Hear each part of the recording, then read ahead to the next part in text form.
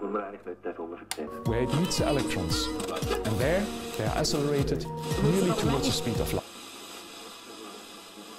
Did you know that the European Union is the biggest donor in the world for development aid?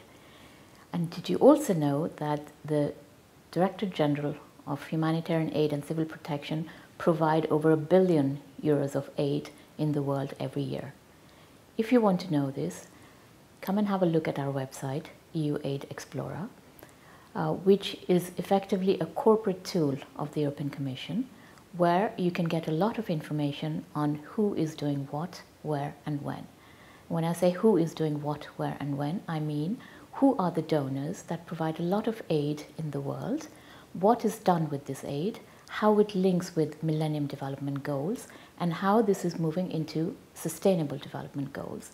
Because at the end of the day, there are a lot of people involved in the cycle of development aid and providing humanitarian aid. It's the taxpayers' money, it is the donors who organize everything, it's the beneficiaries who have to look at the funding that arrives in the recipient countries, and they have to work with their own governments to know where in the world the money goes. So again, I would like to invite you to come and have a look at the website, where you will find a lot of information on where in the world do aid funds go.